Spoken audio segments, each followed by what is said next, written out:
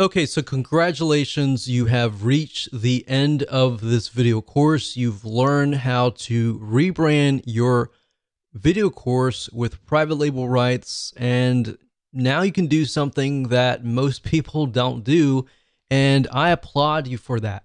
All right, you have done what most people will not do. And if you take it a further step and you add some value, like a checklist, a workbook, and maybe even a video to make sure that you brand yourself and you do all that, you're gonna move forward. All right. Obviously, I can't guarantee you success, but you have made it further than most people, and I applaud you for that. All right.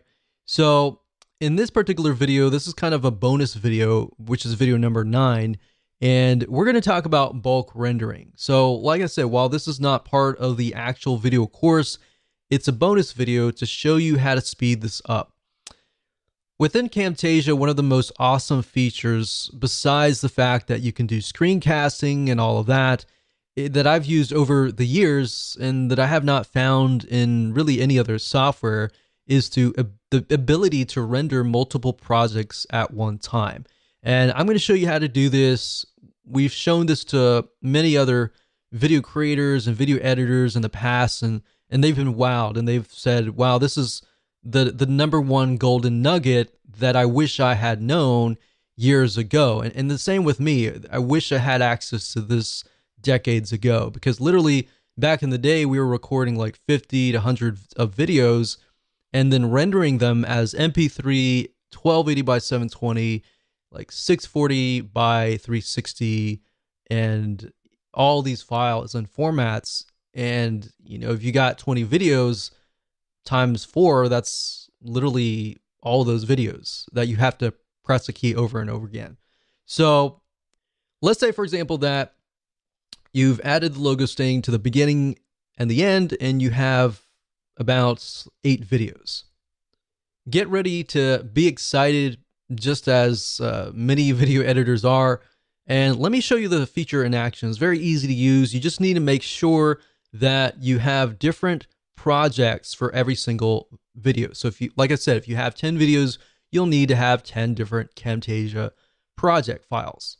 All right. As you can see here, there are 3 different Camtasia project files. So as I noted in the previous video, I would create videos 1, 2, and 3. So make sure that these are separate. Once you have these in hand, now it's time to do bulk rendering. It's super easy to do. All you have to do is go up to Tools, and then you go to Sharing, and then you go to Batch Production. So you can either click Add Files and Projects here, and then you can select the files. You can select multiple at a time, click Open, and of course you can add more as well. Now here's a little trick.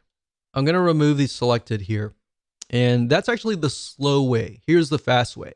So let's say, for example, that I want to render an MP3, a 1280 by 720 HD quality file, and a 640 by 360 flash file for every single one of these 3. So that's about 9 different rendered files.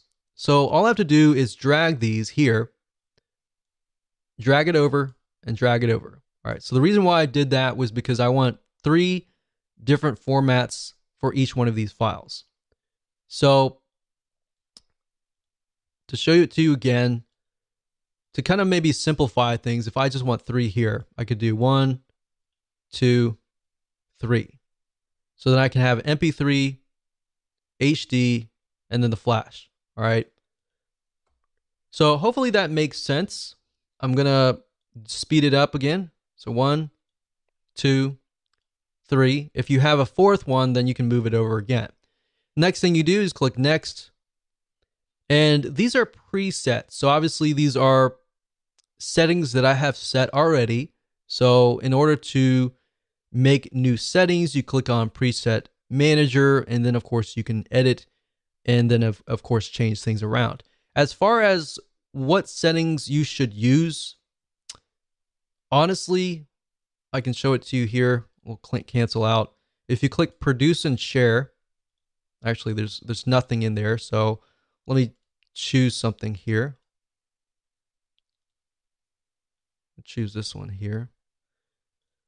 We'll click produce and share, and you can click custom production settings. Click next, and you can say, okay, this will be an MP4. And what that means is you're going to produce an MP4 file. So if we were to produce an MP3 file, we would select that. But the majority of the time, you're going to do MP4 or MP3, but MP3 is only the sound itself. It's not the video. So most of the time, it's this one here. You can also do GIFs. Now, what this means is produce with controller is the actual video player, the HTML player that comes with the video. So either you want to render just the video alone, or you want to render the video connected to a player, like an HTML player, so that you can upload it to your website and it'll automatically play. So you could do that. The size, what I would suggest that you do is use a similar size as what you have exported. So 1280 by 720, you have 1280 by 720 here. All right. Video settings, frame rate, I put automatic. You can do 30 seconds frame rate, but I usually just do automatic, and I do bit rate high quality. Now keep in mind, if you do this, especially for bigger files like a 1280 by 720 video, the file is going to be a lot bigger. So your video might end up being 100 megabytes or even several hundred megabytes. But I typically like to have the higher quality as the better. And then audio settings, I usually do encode audio, and I select 128. You can also select a higher one as well. And that's it. So really it comes down to what you want. All right. So if you want to produce it without the controller, you unselect this. All right. All right. So let me go back over here. We're going to do the batch rendering. I'm going to do it really quick. But I just want to mention that so that you understand what's happening. I don't want to assume that you know what I'm doing. All right. So we're going to click use a different production preset for each file. And the reason why I want to do that is because we have all these files here. So we have 3, 1, 2. So that's 1, 2, 3, 3, 1, 2, which is 1, 2, 3, and 3, 1, 2. So the top 3 are going to be one thing. So I'm going to do 640 by 360. And then the next 3 will be 1280 by 720. And of course, the next ones I'm going to do MP3. Like that. Click next. You choose the output folder, and then of course I usually select organize produce files in subfolders. And what that means is as it's rendering, it will create an individual folder for those files, which is nice to have, especially if you want to zip that folder up and send it away. All right. So that's how easy it is. You just click finish and it'll begin the rendering process. Now, keep in mind, depending on your computer, one video could literally take anywhere from half an hour to sometimes an hour.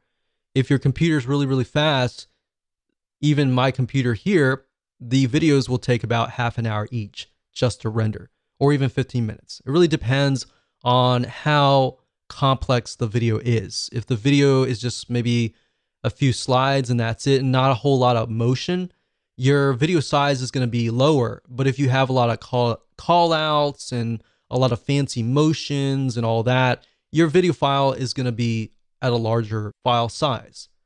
So I hope you enjoyed this video course on how to rebrand your video course. So that's it. Have a good day.